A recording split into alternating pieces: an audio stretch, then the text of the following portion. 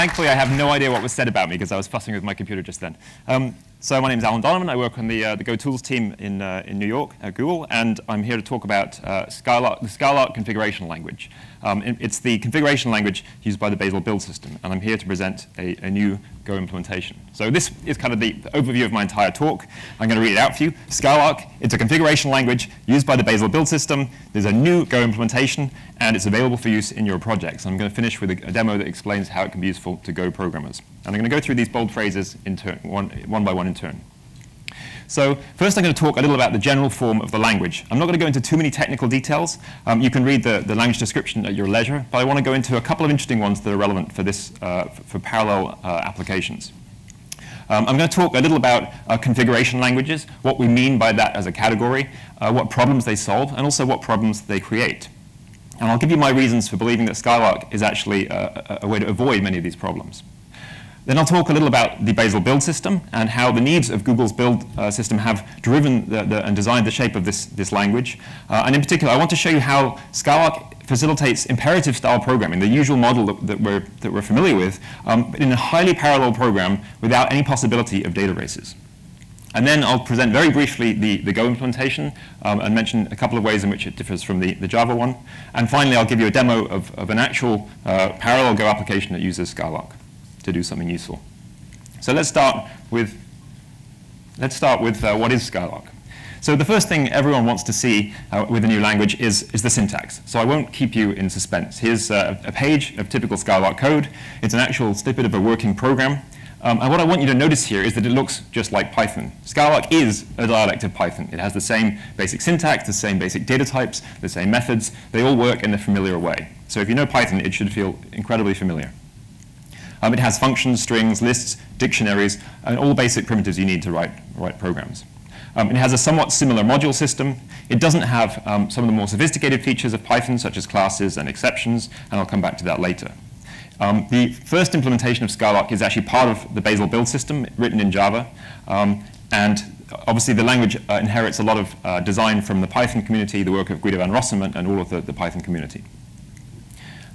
My role in the design of Skylark has just been to ask a series of annoying questions and point out bugs and try and write down all the description of the details in the dark corners and try and come up with a clear description. So this, in one slide, shows you all of the basic data types. There's 10 basic data types. There's a whole bunch of built-in operators. Again, if you're familiar with Python, you'll recognize all of these straight away. And there's about 50 methods on these built-in data types. And so it has all the primitives you need to write interesting programs. It has functions, structured data, and strings, and so on. However, Skylark is not a general-purpose programming language. It doesn't allow arbitrary recursion. Every time you write a loop in Python, you're using a for loop over a finite-length list or string or some other finite sequence. There's no goto. There's no while loops. And list comprehensions, this square bracket syntax here, have the same limitations. So you can't write a loop that runs forever. Also, you can't write a function that calls itself recursively. If you try to write the Fibonacci function in the recursive style here, you'll get a dynamic error. It says you're trying to call the fib function while it's already been called. You can't do that. And so this means that all Skylark programs terminate, at least in theory. Personally, I don't actually think Turing completeness is very interesting. I think what matters to most programmers is bounds on time and space usage of their program. And you can still use all your memory and time in a program that is non-Turing complete. So I don't think it actually is a practical, important feature. And it's also trivial to disable the recursion check, and it becomes the same language with recursion. However, the Bazel team has assured me that as a practical matter, the fact that you can't write this kind of code in Skylark has served as an important brake on people trying to do crazy things and trying to be excessively clever in the build system. And this kind of warns them that they're really trying to use the system in the wrong way, and they should take a different approach. And so it's actually been valuable in that way.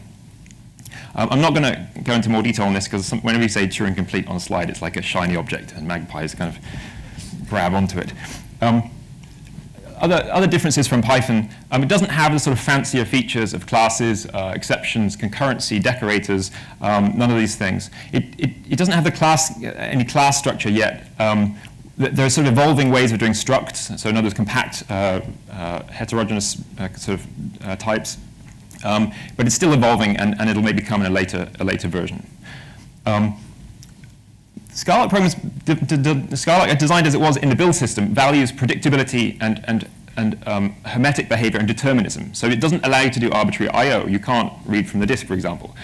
You can't start threads. You can't generate random numbers. You can't see the clock. All these kinds of things. And this is important to ensure that a build is a completely reproducible process at a large scale. The application may have some I/O primitives, and it may give you a limited way of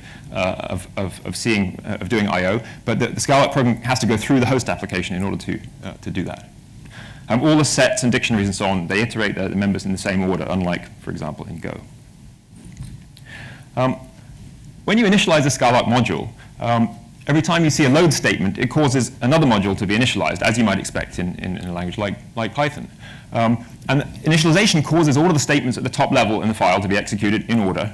And those statements may declare some global variables. So this module B declares pi a value and square as a function. And then at the end of initialization, an important thing happens, which is that all of those values become frozen. They actually transition to an immutable state, so that pi becomes no longer a variable, but a constant. And that function was actually already a constant, so nothing changes. But this transition turns out to be very important when we come to consider parallelism. And let's take a look at a slightly more complicated example now. So here we have a Skylark module that provides a days in month function. The code's a little weird. You probably wouldn't write it this way in practice, but it'll do for an example.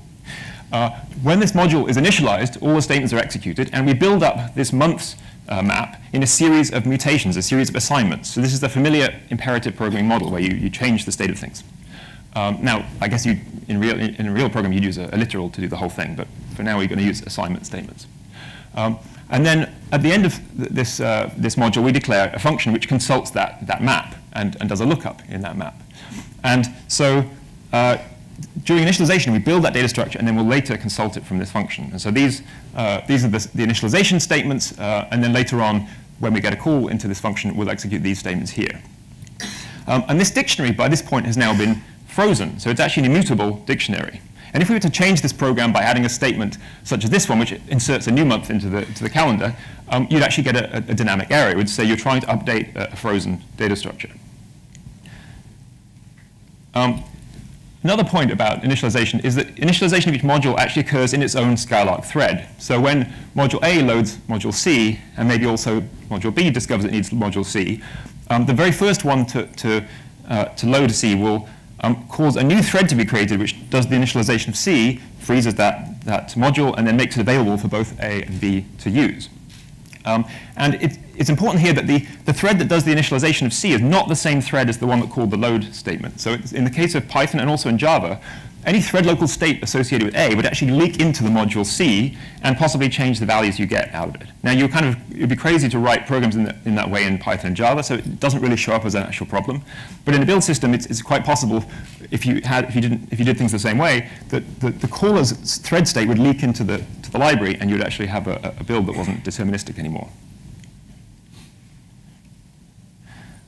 So the thing about freezing that's really important here is that it's actually a really clever solution to an old problem, which is how do you present users with the familiar model of imperative programming, where basically your program is a sequence of assignment statements. How do you keep that familiar model and have parallelism? And a build system has a lot of parallelism, as we'll see. How do you do that without also just creating tons of data races? And one of the solutions is you just don't give them mutation. You just have a pure functional language. But programs don't like this. It's unfamiliar, and it requires a whole new way of understanding and thinking about your program in order to do the same task.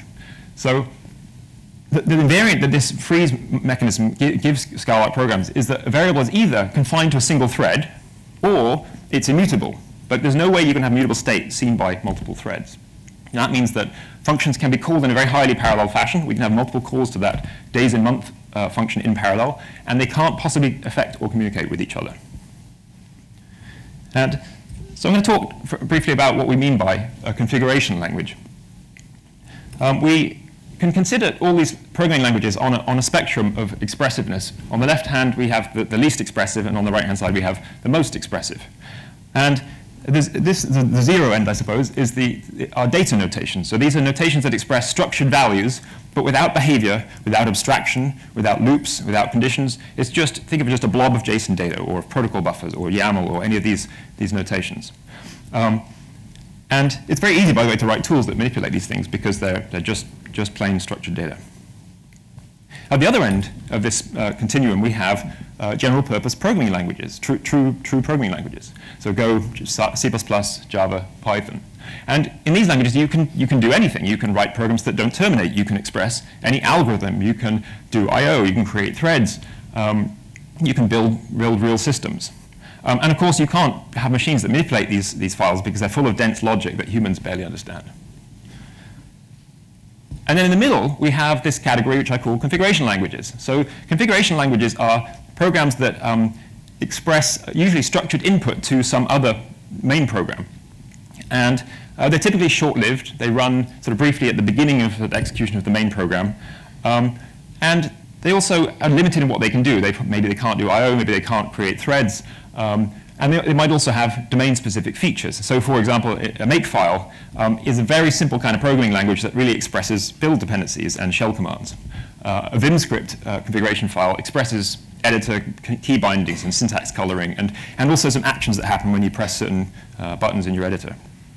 So they're sort of somewhere in the middle on the spectrum. Also, configuration input might include behavior. So in the case of make, it's what shell command to run. In the case of Vim script, it's what action to take when you do trigger a certain command in your editor. So there may be functions and behavior encoded in those files. And I'm sure you can think of thousands of other examples. If you just go to your home directory and look for .conf or .rc, there's a whole ton of junk in there, which is more things in this category. And so Skylark 2 sits somewhere in the middle on this spectrum. It's actually, I think, a fairly broad swathe of this continuum. You can choose to use it just as structured data notation, and it's nice for that. Or you can actually write some fairly complicated logic, and in the build system, people use it for that as well. But it can't do arbitrary I/O threads and so on. But you have a choice about how far or how little on the spectrum you use of its features. Now, configuration languages have a long and a checkered history. And at Google, we've invented at least 100 over the years. You could say we've become exceedingly efficient at it. And the sort of usual story is that you've built some application, and it needs a configuration file that initially just sets a few kind of path parameters and Boolean flags and so on. But then you find that suddenly it needs sort of more of this stuff, and then suddenly it needs some kind of abstraction mechanism, but you don't want to give users the full generality of functions because it seems unnecessary. So you add some kind of weird abstraction mechanism, and then it kind of eventually becomes Turing complete, but not in the usual way because you have loops and recursions, but through some totally weird mechanism. And this is kind of what's motivated Philip Greenspun's observation almost 25 years ago now, when Common Lisp was kind of the appropriate reference point here, and Fortran. And so this is true of so many configuration languages, certainly dozens of the ones that we have at Google. And the most common problems that you see are weird syntax that looks sort of familiar but behaves in an odd way. You have broken basic data types with strings that have weird encodings, or integer arithmetic that is lossy or is crammed into a floating point number, or weird type systems. There's a whole sort of catalog of ways in which you can do it wrong, and we've sort of explored many of them. But I think Skylark actually resist all of these criticisms here. I'm going to go through them one by one. So firstly, it draws on all of the experience and design of Python, which is, I think, one of the more pleasant, sort of straightforward, readable languages that has all the basic constructs of computation. And it's very widely understood. And even if you've never seen it, you can probably guess what every statement means. And it's a familiar paradigm and a familiar syntax and semantics. It's also well specified. We have a language definition that specifies all the basic types, all the methods, or the execution model nice and clearly, and I've provided the URL here. It's not bug-ridden. We have a good test suite that covers all the major language features. We've exercised this language over the last 10 years at Google on a code base of millions of lines of Skylark, and we're pretty confident that it's that it isn't full of bugs, at least of the kind that you tend to find in configuration languages. And it's not slow either. I mean, the single-threaded performance of this Go implementation of Skylark is not quite as fast as CPython, because the reference Python interpreter, because CPython is implemented in C, and it gives you ways to do much more fine-grained control over memory usage. But But as Massey was saying earlier, there's a major problem with CPython, which is you can only execute one thread of computation at once. And your machine has, I don't know how many processors now, and a server machine has maybe 64 processors, and you're using only one of them for your program. And so Skylark, which doesn't have any locking for computation, is able to use all 64 of those cores at once. And so as machines become more and more parallel, that global lock in CPython is absolutely a critical bottleneck. And so this language, while it may not execute as fast in a single-threaded case, is maybe a factor of 2 less than Python. It scales way better on a parallel machine, which is every machine nowadays. So now I'm going to talk a little about how the needs of the build system have shaped the language. So a brief introduction to Bazel. It's the open source version of Google's internal build system. And the way it works is that in your directory tree, your project tree, every directory contains a build file. And a build file is a little specification of the set of libraries and scripts and executables and tests that you need for that part of your project. And these build files, they're mostly data. I'll show you an example in just a moment. But these build files can also load Bazel files, and these Bazel files are mostly code. They explain how a certain language or tool is integrated into the build system. So you can, for example, load the file for Go code, and now you can start to build Go programs in your build system. Or you could load Haskell or PHP or some other language, and it just integrates and extends the capabilities of the build system. So you've got this split of declarative package descriptions and then pure logic or dense logic for the extension of the capabilities of the tool. So here's 2 examples. On the left, we have a build file, and this declares a Go binary called myprog, and it has one source file, and it has 3 dependencies. One of those dependencies, if you follow the arrow, is a proto-library. And so this is a feature that generates Go type declarations from an interface description file, a proto file. And you can see that the build tool doesn't actually know how to do a proto-library intrinsically. You have to load this script on the side, and this extends the capabilities of the build system with a bunch of logic, which I haven't shown here, but think of it as a real program here. So if you look at these edges here, one of them was in the same file, and that was the arrow. But the other 2 have a double slash at the front, and that means that they come from a different build file somewhere else in the tree. And they, in turn, have their own dependencies, and so on and so on. And so you have these often very large dependency trees, hundreds of files deep in some cases at Google. And so you've got a very, very large graph of work to be done by the build system. By the way, at Google we have about 750,000 of these build files on the left, and we have about 30,000 Bazel files on the right. And a big build for a major server at Google can use 10,000 of these files and maybe 13,000 of the Bazel files. Externally, Bazel builds aren't anywhere near that big, but Kubernetes, a substantial project, uses about 2,000 build files. So you have this enormous graph, and this graph encodes tons of parallelism. There's tons of things that aren't related by edges in the graph, and those things can be done in parallel. So but it hasn't rendered very well, but that blob in the top right corner is a dependency graph of hundreds of thousands of nodes, which is quite typical. And I've tried to explode up one little tiny piece of it here. So for every node in this dependency graph, every library or tool that needs to be built, Bazel has to call into the Skylark logic to say, what do I need to do for this? What command do I need to run to execute this node in the build? And so this graph, which is enormous, has a massive opportunity for parallelism. You can sometimes do thousands of things at the same time. And so Bazel has to call into Skylark with this enormous amount of parallelism to ask it what work to do. And each of those calls happens conceptually in a separate Skylark thread. And yet, it's impossible to encode a data race, even though we're using an imperative programming language here. So it's an extremely scalable language for parallel work without data races.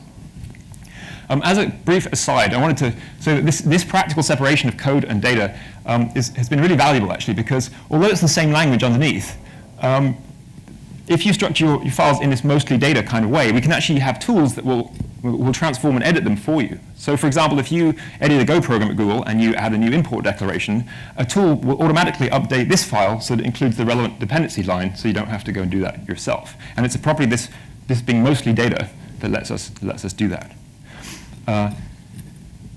So finally, I'll talk about the Go implementation. It's a fairly traditional sort of tree walking interpreter. I'm not going to go into too much detail of the parts here. It has a scanner, a parser, an AST, We have, the whole thing is only about 10,000 lines of Go code. It's pretty clean. You should be able to read it and make sense of it. It has no external dependencies, so it's a small thing to add to your system if you want to use it. I've written it to be pretty careful with memory. So Python is generally quite extravagant with memory. It allocates a lot of the time. But this implementation doesn't allocate any more than you need to meet the basic semantics of the language. And it runs at least twice as fast as the Java implementation, although I haven't done really thorough benchmarking, so I don't want to go into too much detail on that. There's a read-eval print loop, so like Python, you can explore features of the language by interacting at a prompt. So I encourage you to have a play with the tools that are there. The Go implementation is extensible, so you can link it into your Go application, and then you can actually define Go data types that behave as Skylark values and can be manipulated by the Skylark program. Can you turn the mic down? The gain's a little high. So if your Go program defines methods on this Go type that satisfy one or more of these Skylark interfaces, then you can actually add capabilities to the Go value. So for example, if you add the has binary method to your data type, you can now start to use binary operators like plus and multiplication. If you implement the iterable interface, you can use your Go value in a for loop or a list comprehension. So you can add these host application values into the program and manipulate them as if they're ordinary values. And I'm going to show you an example of that in just a moment. So for the remainder of the talk, I want to show you a real demonstration of a web server that uses a Skylark program to act as a filter for every incoming HTTP request. So the server will take the request and send it to the Skylark function, which will decide whether to accept the request or reject it. And it's a web server is a very parallel program, and this is a nice demonstration. So get ready, you've got about 5 slides of code here. So first of all, when we start the program, we need to load the configuration file. So the main thing happening here is the call to Skylark exec file. And we're loading a file called server.conf. We're creating a Skylark thread for it, and we're creating a globals dictionary to hold the module level values that it creates. And we have to make sure that execution didn't fail, and that it produced a global value called hook, and then that value called hook is a function, and then we stick it in a global variable declared at the top there. And then we start the web server in the usual way. Can I move on? So here's the web server, the entirety of the handler. All it does is print OK. But before it does that, it calls the Skylark function, which I'll show you in the next slide, to validate the request and decide whether to proceed or reject it right there. And so the validate function will return an error or nil. So here's the actual validate function. The main thing happening on this slide is the call to Skylark call. So this is calling the hook function, again in a new thread. And it's passing it one argument, and the argument is the HTTP request value, rec, that we've wrapped in this thing called lowercase HTTP request, and that is the adapter that turns the Go value into something that you can actually manipulate from inside the Skylark program. And then the rest of the code is just the boilerplate you need to sort of bridge an untyped language with a typed language like Go. So if it succeeds, it returns nil. Otherwise, it returns the string that it got from the Skylark function, which becomes the error message. So here's the data type, the HTTP request wrapper, that takes the real Go HTTP request from the web server and exposes parts of it to the Skylark program. And here we've implemented the attribute method, attra, and this is the thing that allows it to work with a dot operator. So you can say request.url, and you get a string, which is the URL path, or request.query, and you get a dictionary, which is a set of HTTP query parameters. And so you could add as many more of these as you want. And for all other fields that it doesn't know about, it just returns nil to say, I don't have this field. And then finally, here's the actual server configuration file. So this is a small Skylark program that just defines the function called hook. The first thing it does is just for debugging, it prints out the values that it got. And then it does some logic. You can make it as complicated as you want to decide whether to accept or reject the request. And now, we can go to the demo. Now this is the bit I never know if it's going to work. It did work, brilliant. Oops, sorry, I've revealed the punchline already. So let's start with, so you give it a request, and it tells you, OK, so the server works. Let's try another one. Same again. And finally, we give it soup. can't type. And you got an error message. And so the call took a total of about, it varies 50 to 100 microseconds. But here we have a demonstration of a parallel web server making calls to a pure function in Skylark. And now I've lost my presenter view. So that's all my talk. Here's the URL. It just went live on Monday. Please try it out. I need to point out one thing here, which is that this name Skylark was an internal code name of the Bazel project, and now that it's being used as a standalone thing for other projects besides Bazel, we're going to have to change the name. So we should probably call it Skylark Meow or something like that. But anyway, until then, just be aware that the URL will change eventually. But please try it out in the meantime. Thank you very much.